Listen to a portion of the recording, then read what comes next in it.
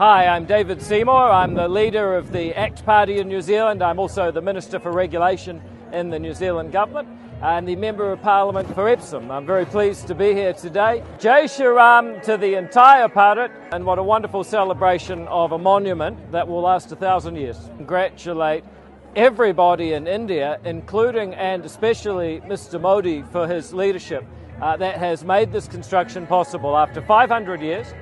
Ready to last another 1,000 years. It's a testament to what people can do. So I wish Mr. Modi courage and wisdom as he helps over 1 billion people in India navigate the challenges of our world today. I hope that he will have strength and faith that allows him to see the challenges before they become crucial and wisely help the Indian nation navigate through them. Well, I'd be delighted to visit the Ram Temple. Very happy to discuss any opportunities with the Indian government. I wish you all the best for a wonderful, wonderful celebration.